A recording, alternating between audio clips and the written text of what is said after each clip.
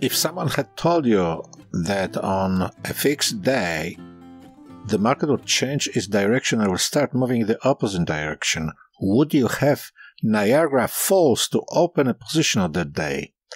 80% of traders would not do it for one simple reason, because of fear that they will lose their bees and honey. The next 15% would not, because they know that it is impossible to predict a market reversal points with an accuracy of one day. Or if someone told you that for $1,000 would give you the key to success in the market, would you be willing to pay such an amount? Hi, this is Mario from fxotherway, and I will never ask anyone for bees because all the knowledge I give on my channel is always free. If you think this knowledge is worth something, please share it with others, of course for free, if you don't mind. Well, in this video I will tell you in the simplest possible way about squaring of price and time. And I will show you some good examples on the real market.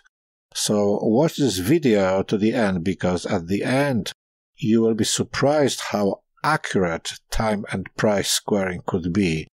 And I'm sure it definitely will help you in your trading abilities. So let's start the rock and roll, guys.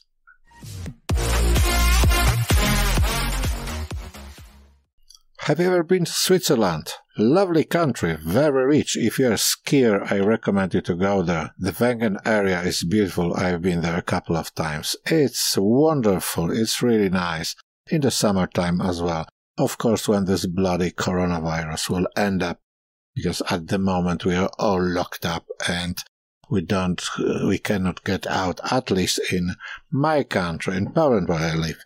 So, in front of me I got a chart of Euro USD daily chart, and this big spike you can see here, it happened on 2015 in January exactly.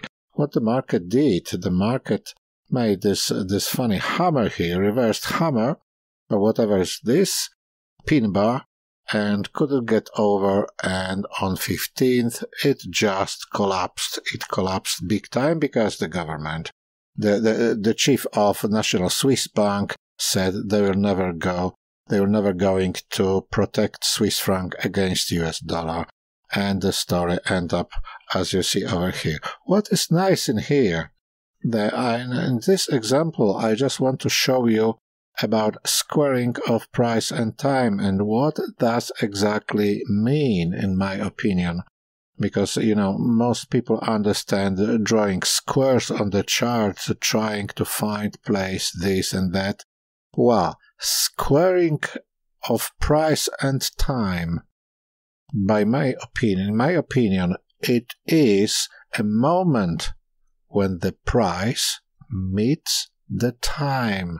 They are in harmony, or they are in balance, or opposite, they are in imbalance, whatever.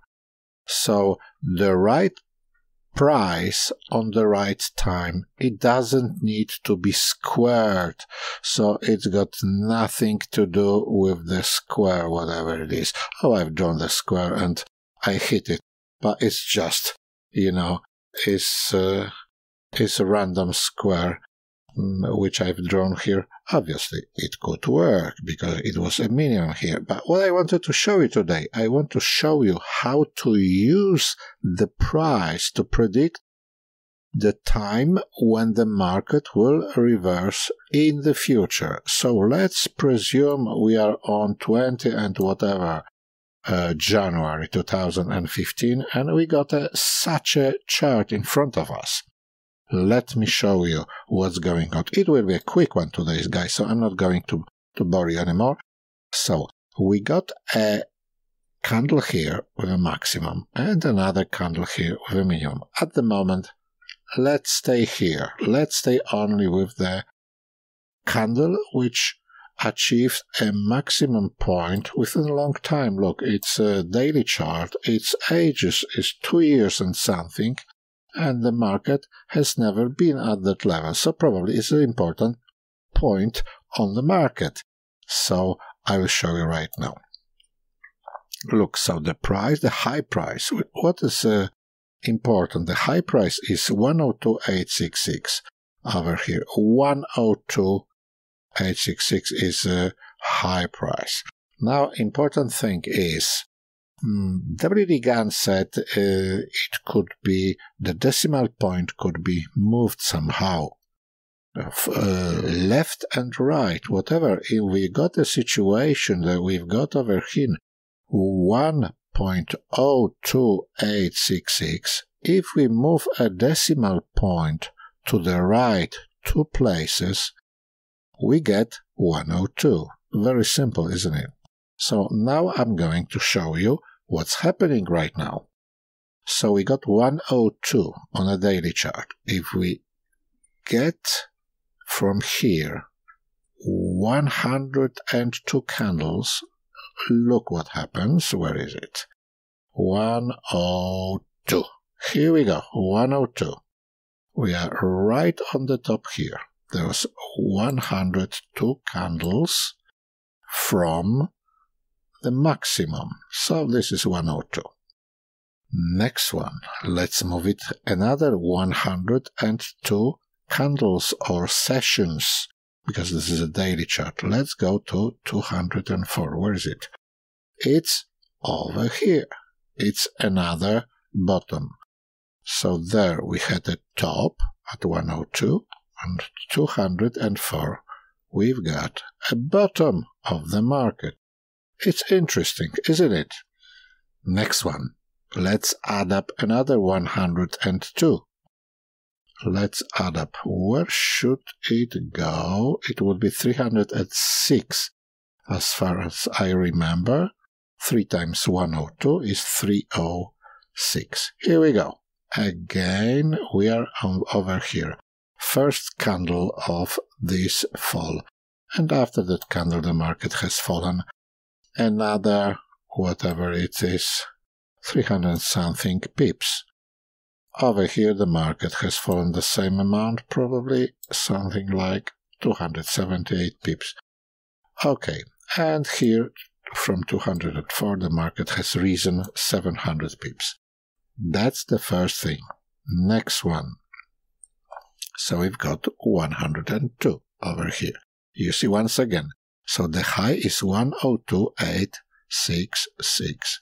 We move the decimal point to the right 2 places, we get 102, roughly. So that's how it's looking like. Now I will show you the weekly chart. We got the same story. Where are we? We are over here. That's the candle. Weekly candle looks like that. Look, here's 4 of January 2015, whatever. And from this candle, when we count again 102 candles, again we reach the top here. Very weird, isn't it? So that's when price and time square. So price is equal to time. Whatever time measure you get, you can do it weeks, months, days, hours, candles, or number of sessions, as it is on MT4 platform. Here we got candles only from Monday to Friday, so it's not the same like days. But I assure you, when you use days, it will be the same story. I show you another example when the price and time square. We got such a situation before, on the date of 7th of August 2011, we had a lovely minimum here. Later on, over here, we had a local maximum, which was on 22nd of July 2012. 22nd of July. So it took about roughly 1 year, a little bit less than 1 year. It's about 11 months. So now the range between the minimum and the maximum was... But just let me tell you one more thing. So we had this date. I just realized that we got 7th of August 2011 and 22nd of July 2012. I got it already, 2 of my funny PDFs, WD Gun Master Time Factor, which says over here, these are dates when the market might change, July 3rd to July 7th and 20th to 27th. The month of July, like January, is a month when most dividends are paid and investors blah blah blah blah blah, whatever. So Gans gives the dates when in July market usually changes for the reasons he explains over here with July 8, 32, July 17, 33, and so on. So we got over here, we got 20 to 27th July, which happened here, where the market changed, as WD Gun said. And another one we had 7th of August. We haven't got August over here, but I've got another work of WD Gun. This one was retyped from the original one. It's more legible. In August 5th, in Gun's letter, WD Gun Forecast by Time Cycles, August date, 5th of August, Gun said is a date when the market usually changes. He's got all those dates, December, February, May, June, August, September, November. That's what he says, August 5th. And our change in the market happened here on August 7th. 5th was probably... no, it's weekly chart, sorry, it's weekly chart, but it's that date. What I wanted to stress over here, the range I will show you. The range is roughly 2,800, I just calculated, 2,880 pips is the range over here. And you wouldn't be surprised if I told you that the range here was the same. It's also about 2,888 pips. So having that range which is, I said it's once again, 2,880 pips.